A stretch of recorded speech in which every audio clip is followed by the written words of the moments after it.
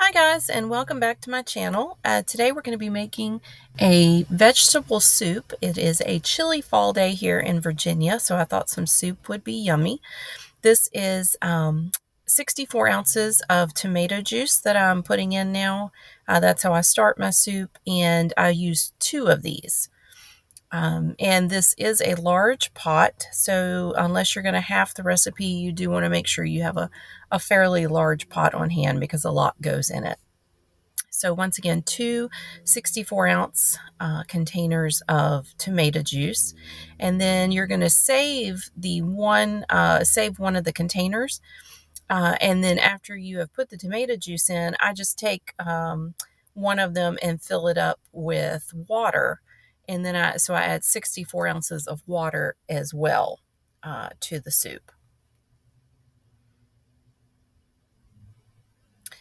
Then after you get all of this in, then we're going to start adding some of our ingredients. So the first thing that we're going to add is a can of cream corn.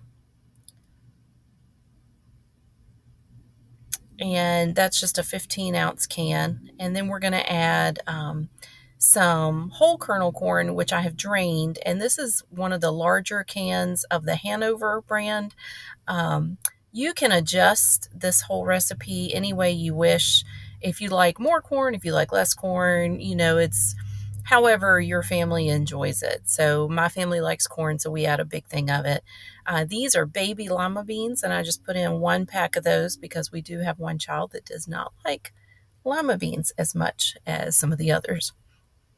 And then I'm going to put in 1 stick of butter. Then you want to, because this is such a large pot, you're going to want to season this really well with salt and black pepper. And just, season it to taste however you normally like your food seasoned. I do add a lot of salt and pepper to this just because this is a large pot to season. Next, we're going to add in some potatoes. So once again, it's however many you would like. I think for this one, I ended up doing about 10 medium potatoes. And I just peel them and then slice them up into little cubes to go in the soup. So, and I do want to correct one thing. In my previous video, I had said that I have 6 children. And we do have 6. However, my daughter's roommate in college considers herself, and we consider her to be one of our children as well. So technically, I guess at the moment we have 7 children that enjoy coming in and eating with us.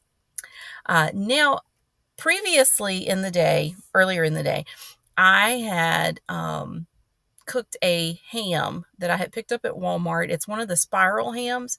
It's in the purple package. I think it's a brown sugar ham. We love those. And typically what I'll do is I'll cook the ham and we will eat the ham, like sliced ham, one day, and then the next day I will make soup. The way I did it this day, however, I cooked the ham that morning, and then we did eat on it for lunch that day, and then we had I used it in the soup as well.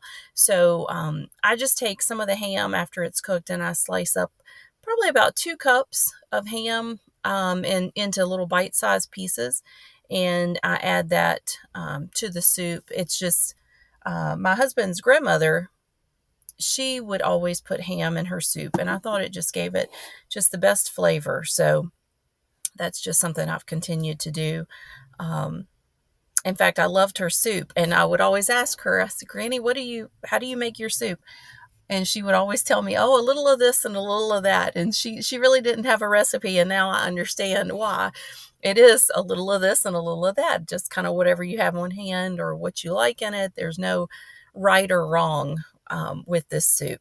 I think the thing that I like the most about it is just that tomatoey base. It's just really good. When I first started making it, I would use 1 64-ounce can of tomato juice, and then I would use 1 64-ounce container of water.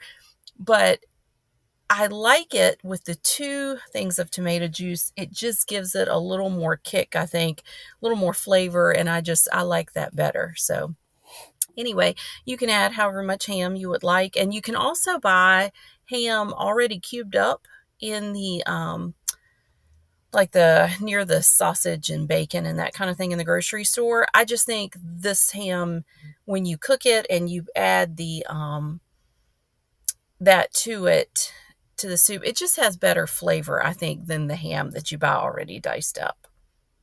But that's just a preference. And then as you'll see in the other pot, I have some chicken breasts that I've been boiling. And I believe it's 4 or 5 chicken breasts. They're not huge, but they've been boiling for a while, and they're very tender. As you can see, some of them will try to fall apart on me here, but that's okay because I'm going to shred the chicken to go in the soup. So, you know, you could make this with beef. We just like it with ham and chicken. So that's just one of our favorites. But you're going to want to take your chicken and just shred it up. And it's, you know, it's very simple to do. And especially after it's cooked and it's this tender, very easy to shred. As you go through the chicken, though, you may have little pieces here and there that you want to just pull out, maybe a little gristle piece. You'll see I just pull a couple of them out, or might have a little piece of fat on it or something like that. But anyway, it's works out nice shredding, and it just gives the soup a nice consistency, I think.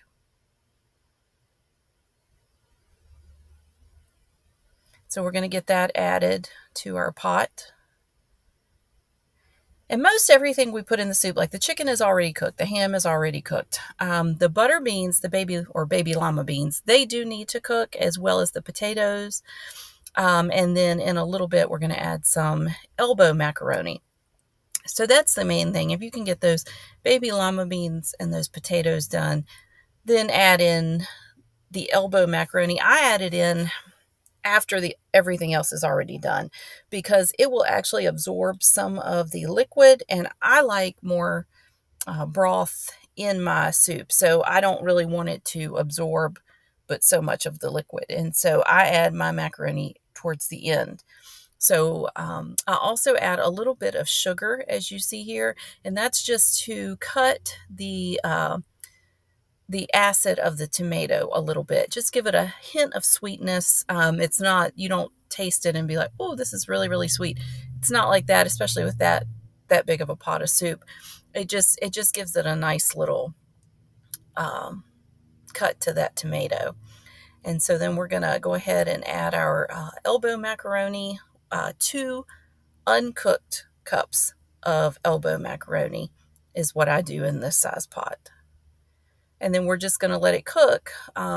You can, at this point it's boiling, you can turn it down really on low and just let it kind of simmer until that macaroni is done. You do want to make sure you continuously stir it so that the macaroni doesn't stick to the bottom of the bowl. But here it is. We're going to just go ahead and ladle some of that up and get it in our bowl. But it couldn't be easier. So I hope you all enjoy this recipe. Thanks for watching.